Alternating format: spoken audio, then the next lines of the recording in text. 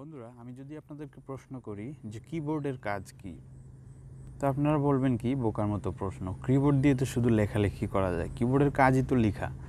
কিন্তু আজকে আমি আপনাদেরকে অন্যরকম একটি কিবোর্ডের সাথে পরিচয় করিয়ে দিব, যে কিবোর্ডটির কাজ লেখালেখি নয়, বরঞ্চ সেই কিবোর্ডটির কাজ হলো যে কোনো ইমেজ আপনি সার্চ করতে পারবেন এবং যে কোনো চ্যাট সিস্টেমে হোয়াটসঅ্যাপ, ফেসবুক, ইমো, ভাইবার যেটাই হোক, আপনি সেটাতে সাথে সাথেই কিবোর্ডটা ইউজ করে যে কোনো পিকচার সার্চ করে সাথে সাথে আপনার ফ্রেন্ড বা যে কাউকে পাঠাতে পারেন।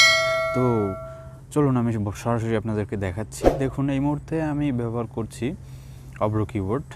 তো এখন যদি আমি এখানে লিখি স্যামসাং লিখলাম। এখন কিবোর্ড সেটিং থেকে, তো কিবোর্ড সেটিং এক একজনের ফোনে এক এক রকম হয়ে থাকে, কেউ স্পেস বাটন চাপ দিয়ে ধরে রাখলে আসে। তো আমি এখান থেকে কিবোর্ড সেটিং থেকে জাস্ট এই যে পিকবোর্ড, এটা আমি ইনেবল করছি। তো পিকবোর্ড ইনেবল করার সাথে সাথে দেখুন এখানে স্যামসাংয়ের অনেকগুলো ফোনের মডেল চলে এসেছে। তো আমরা যদি আবার এখান থেকে সার্চ করি, স্যামসাং বাদ দিয়ে অন্য কিছু একটা লিখি, কী লিখব, নেচার। যদি নেচার লিখে আমরা পিকবোর্ডে যাই, তাহলে দেখুন এখানে ন্যাচারাল অনেকগুলো ফটো চলে এসেছে। তো বন্ধুরা, এভাবে আপনাদের যা খুশি বা আপনারা যদি এখান থেকে যা চান, এখানে যে আপনারা যা লিখবেন তাই আসবে। কোনো গার্লসের ফটো চান, সেটাও আপনি এখানে লিখলে দেখবেন এসে যাবে। মানে আপনি যেই জিনিসটা চান সেটা যদি আপনি জাস্ট এখানে লিখেন, সেটা এখানে চলে আসবে।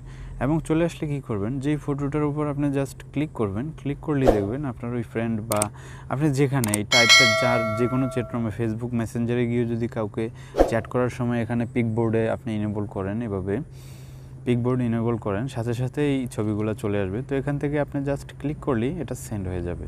তো বন্ধুরা, এই ছিল কিবোর্ডটির কাজ। তো আশা করি ভিডিওটি আপনাদের ভালো লেগেছে, আপনারা বুঝতে পেরেছেন। আপনাদের যদি কোনো অসুবিধা থেকে থাকে সেটা আমাকে অবশ্যই জানাবেন।